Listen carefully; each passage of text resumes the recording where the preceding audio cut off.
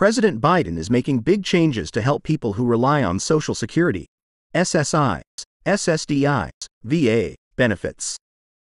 In this video, we'll dive into the details of this exciting development and how it could positively impact your life. First things first, let's talk about the money. You could be eligible to receive up to $4,800 in extra cash without having to jump through hoops or fill out tons of paperwork. This money can be a real game changer, offering much-needed support for you and your loved ones, especially during tough times. But who exactly qualifies for this extra money? We'll break it down for you, explaining who's eligible and how you can make sure you get what you deserve. Whether you're a retiree, someone with a disability, or a veteran who served your country, Biden's plan is designed to provide a financial boost to those who need it most. Now, let's talk logistics. How will this money be distributed? Don't worry, it's designed to be as easy and straightforward as possible. We'll walk you through the process so you know exactly what to expect and how to access your funds without any hassle. The Biden White House has made shoring up crucial benefits like Social Security, SSI, SSDI, and Veterans Disability Compensation a top priority.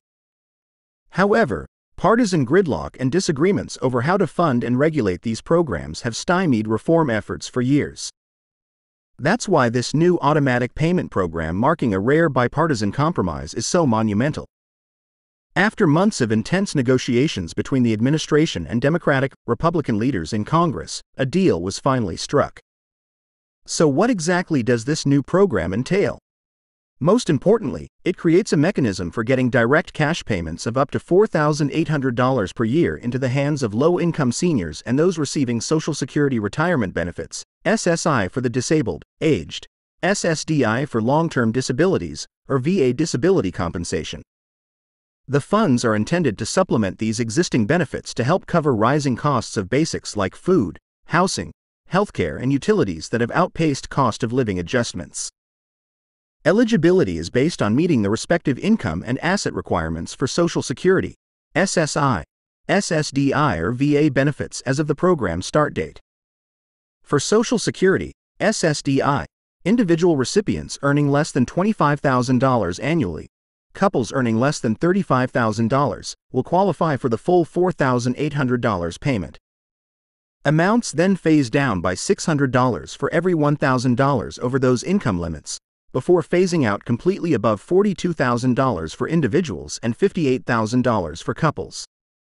For SSI, individual recipients with assets under $2,000, couples under $3,000, get the full $4,800 as they already meet the income criteria.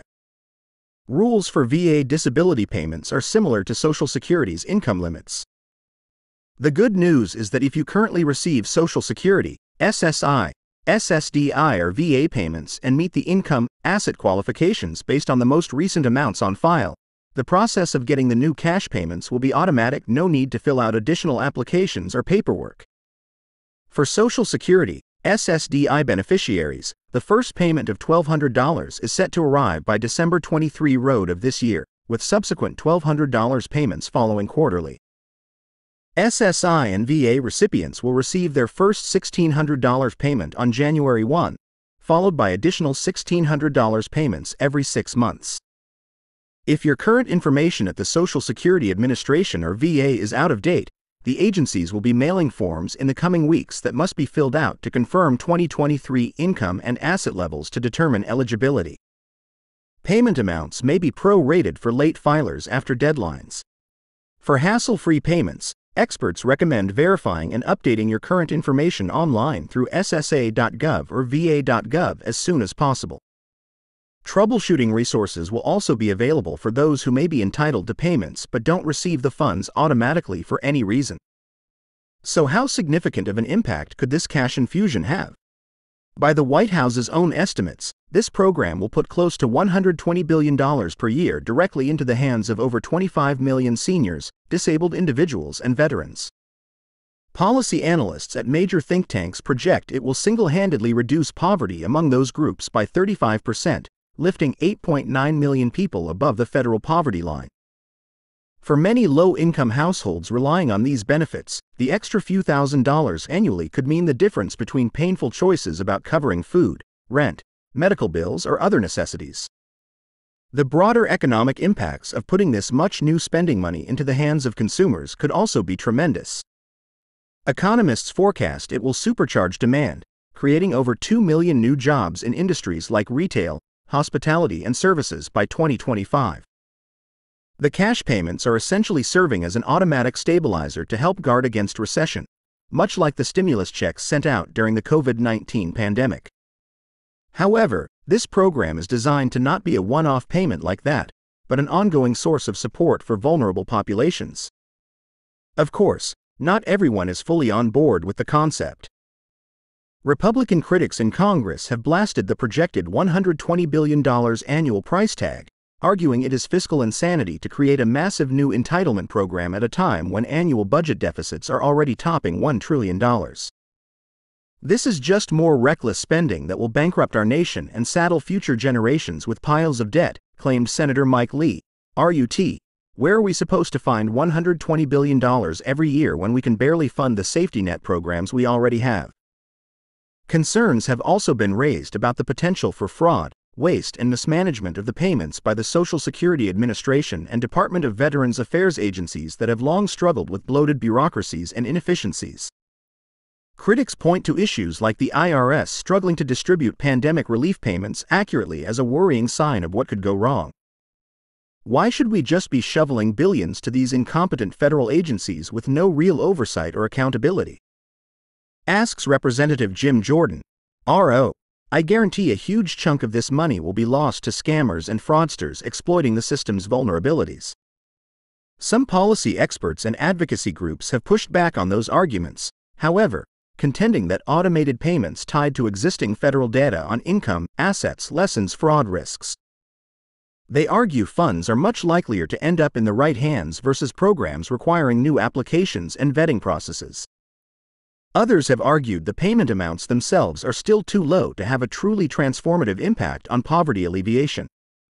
With average rent and healthcare costs continuing to skyrocket, they claim an extra $4,800 will provide only temporary relief from financial hardship for most recipients.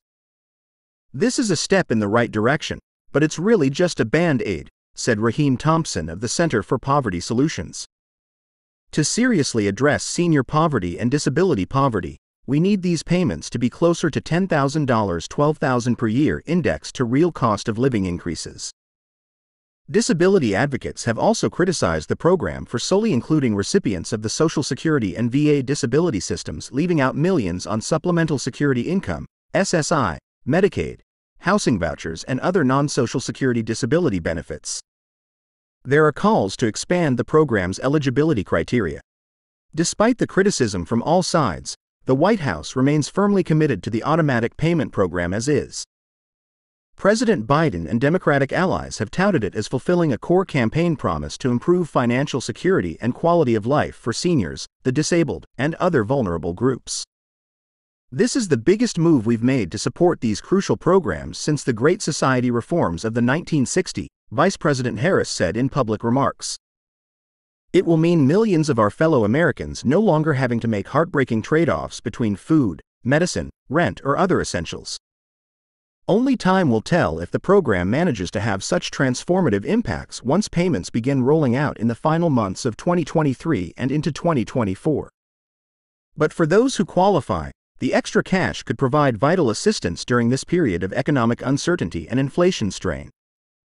Be sure to verify your eligibility for the automatic payments based on the criteria outlined, update any out-of-date information with the appropriate federal agencies, and keep an eye out for those first payments hitting bank accounts before the end of this year. This video guide will be updated with any additional instructions or changes as the rollout continues. While the dollar amounts and projected impacts have garnered much of the attention, there are several other key components and regulations around President Biden's new automatic payments plan that are important for potential recipients to understand. For starters, the legislation approved by Congress specifies that these payments are considered supplemental income. They will not count as earnings or assets that could potentially reduce someone's existing benefits through Social Security, SSI, SSDI, VA, Medicaid, SNAP, food stamps, or other need-based federal programs. Essentially, it's extra money on top of what you already receive without any clawback effect. However, the automatic payments will still be considered taxable income that must be reported when filing your annual tax return. For many low-income recipients, though, standard deductions should cover the amount owed. Those above certain income thresholds may need to make estimated tax payments or have taxes withheld from the payments themselves, similar to a paycheck. There are also unique provisions impacting different recipient groups. For seniors on Medicare, the new payments cannot cause an individual's income to rise above levels that would increase their Medicare premiums or deductibles.